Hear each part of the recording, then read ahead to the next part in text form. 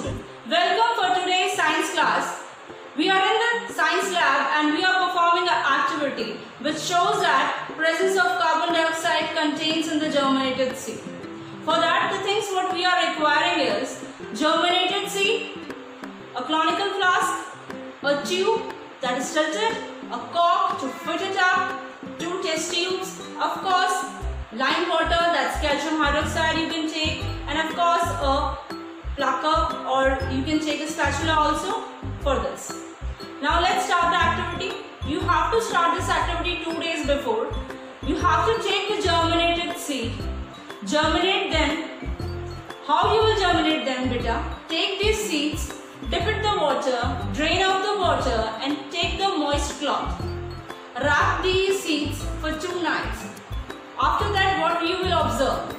You observe that seeds are germinated.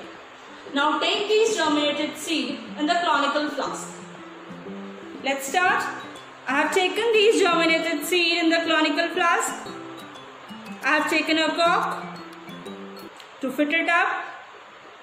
I have taken this tube which is tilted in the test tube. I have taken lime water in it.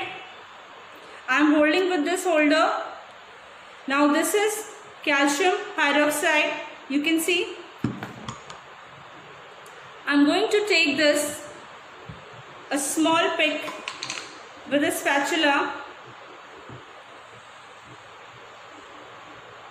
and after that what we will observe?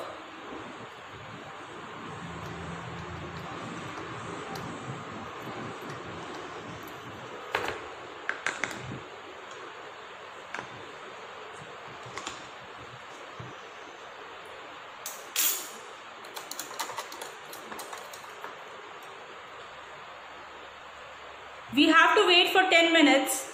After the 10 minutes, we'll see the observation. Yes, beta. After 10 minutes, you will see this lime water turns into milky. How it concludes this? Because the air that is present inside this germinated seed, which is carbon dioxide, because lime water turns milky only in the presence of carbon dioxide. So this concludes that the germinated seeds contain carbon dioxide. This all with our experiment. Learn from it. Learn the concepts. Till then, thank you. Have a nice day.